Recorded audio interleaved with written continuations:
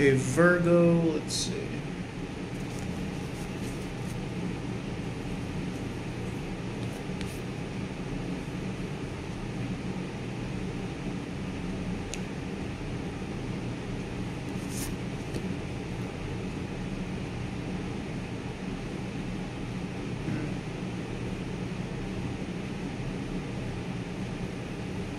The Four of Pentacles is throwing me off because it's an energy of either letting go or investing. Could be financial instability.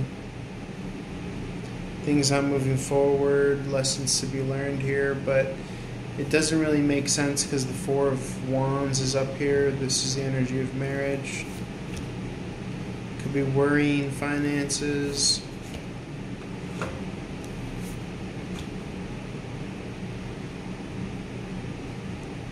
Deep wish fulfillment, slow down, yada yada, shebanga shebangin.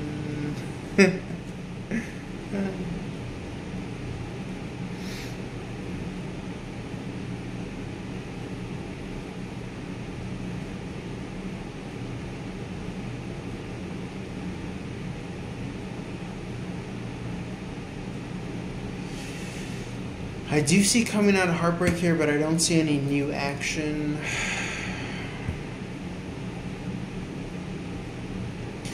I just feel like there's too much of a looking to the future type energy here for you, Virgo. Okay, I hate to quote my mom and say, make the best of it, but I feel as though that's what these energies are saying, because I don't feel like you're going to be coming out of something anytime soon here with the Chariot in reverse.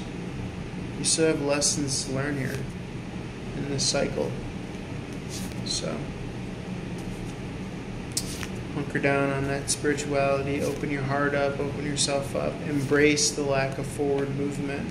It's the best that I could say here if you feel stuck. I think it's leading to either some sort of true union of a soulmate or where you're really supposed to be at with the Lover's card and the Four of Wands here. So all this kind of trial and error and running in place, it's not for naught. It's not for nothing. It's leading to somewhere, but Spirit also wants you not to wait for it, because then that means you're sacrificing your happiness here and now. So it's paradoxical, duplicitous, but you know the deal. Holler for more. Peace.